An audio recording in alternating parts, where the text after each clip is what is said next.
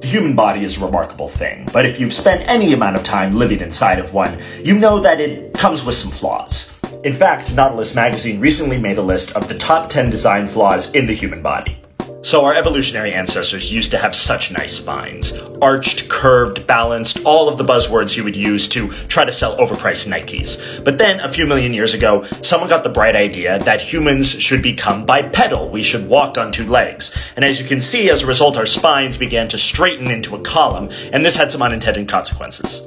Because as you can see, our spines actually did not straighten all the way. They had to remain curved in part to support our massive heads. And this has led to all kinds of issues like neck pain, back pain, and scoliosis. So the next time someone at work tells you that you are the backbone of the company, they either don't understand how spines work or they really hate you. Number 9, we have our knees. Guys, the knees are not it. I mean, look at them. They can only bend in two directions. Imagine if instead of a hinge joint connecting our tibia to our fibula, we had a ball and socket instead. We could do this, except with our legs, which is, you know, cooler.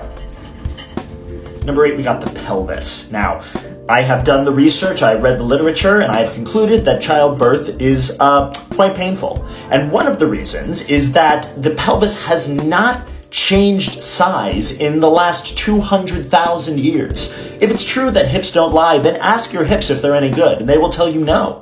No, we are not. We suck.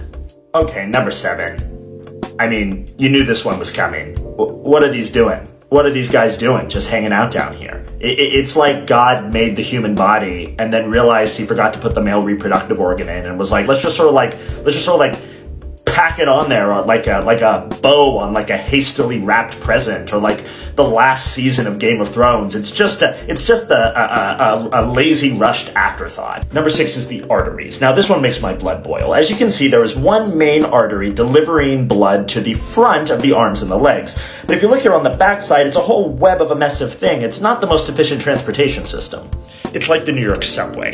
Go with me on this. I live out here in Ridgewood, Queens, but if I want to go to Kebab Cafe in Astoria, I have to take the train all the way into Brooklyn, up through Manhattan, and back to Queens, because there's no artery connecting these 2 points in Queens. It makes no sense, much like our bodies. Anyway, part 2 tomorrow.